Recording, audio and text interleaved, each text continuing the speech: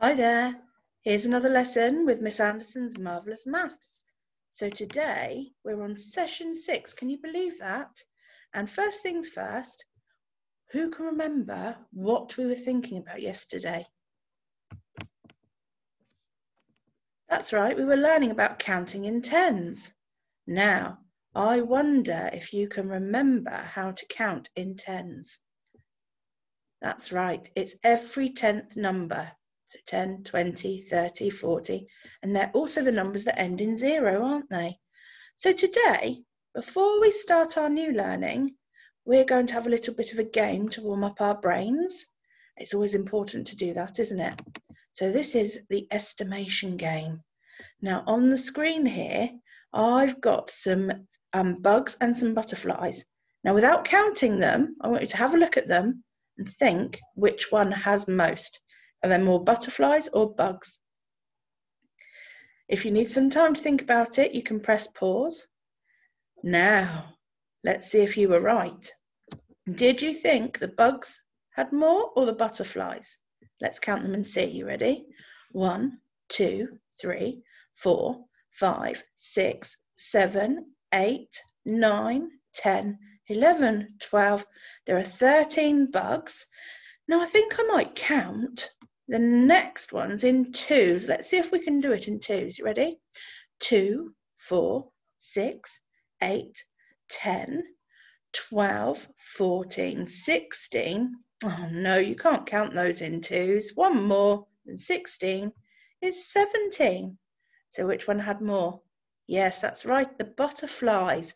Now you could look at that and think that the line looked longer as well, couldn't you? But that doesn't always work if your picture's a little bit wider. So today, you will need your counting objects. Now you're not going to need as many as 50, but hopefully you've still got your 50 little bits of paper or whatever you used yesterday. Now today we are thinking about one more. Now do you know what one more means? I'm going to move down there. Yes. Does it mean the amount becomes greater or fewer? That's right, it means that you're going to have more. The amount will be greater. So here we've got a stack of 6 books. 1, 2, 3, 4, 5, 6. If I add one more, I'm going to put another book on that stack. So the stack will get taller, the stack will get bigger. There will be more, there will be a greater amount. We're not taking any away, are we? So it can't get smaller, it's going to get bigger. Right, let's move on. Now here we've got some fish. There are 10 fish here. Let's count them. 1, 2, 3, 4, 5, 6, 7, 8, 9, 10. If I add one more fish, if one more fish swims along, how many will I have? What's one more than 10? You could use your number lines that we used in another lesson, couldn't you, to help you here? So are you ready? One more than 10 is 1, 2, 3, 4, 5, 6, 7, 8, 9, 10, 11. There are 11 little fish. Did you get it? Well done. Now, I wonder if we've got some more fish. Oh, there's quite a few more. Let's count them. I'm going to give you a moment to count these by yourself. So are you ready? Go. Okay, let's count them together now. So are you ready? 1, 2, 3, 4, 5, 6, 7, 8, 9, 10, 11, 12, 13, 14, 15, 16, 17, 18, 19, 20. There are now 20 fish. 20 fish. So if one more fish joins them, how many fish will there be? Yay, that's right. There are now 21. 20 fish. Add one more fish is 21 fish.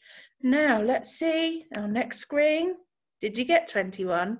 Hooray, well done. Remember, it's really important to be proud of yourself if you've done a good job. So we're going to move on now to a bit of a bigger number. So are you ready?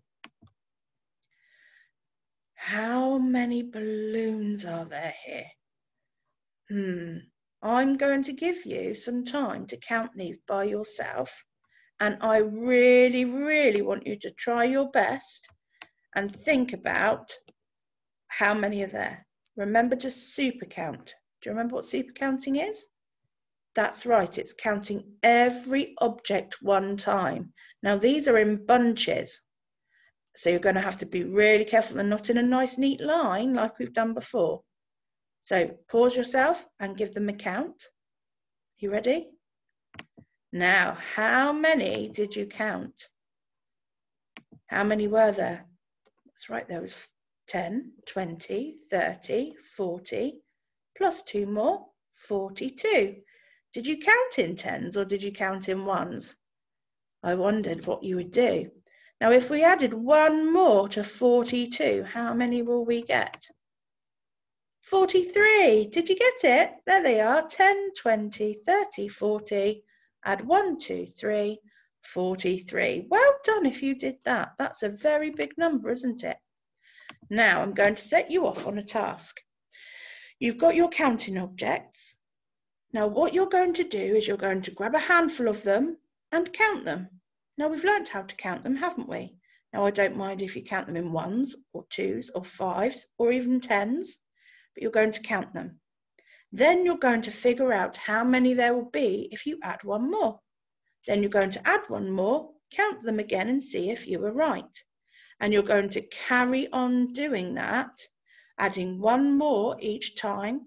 You can even take some away and then add 1 and see what number you get, so that every single time you end up with a different number. Press pause, give yourself lots of nice time to do that. And remember, challenge yourself. Don't just do 5, because you can count to 5 already, can't you? Try and do one of those bigger numbers. You've got 50 counting objects.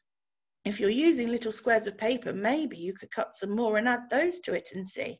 I wonder if any of you will get to a really big number like 100. Well done. Over to you. You're going to carry on with that task now, and I'll see you in a moment. How did you do? Was it good fun? See, you really can count everything, can't you? Now, I hope you challenged yourself. What number did you get to? Fabulous. Oh, well done. And this, you don't just have to do this job once. You could do this job again, couldn't you? Next time, maybe get to an even higher number. Now, in the next session, we're going to be learning all about 1 less. But until then, see how many times today you say or hear the word more. Maybe at dinner time when you say, Mum, can I have more pudding? Or maybe when you go out and say, oh, look, there's some more leaves on the trees. See if you can hear that word more today. Goodbye. I'll see you next time.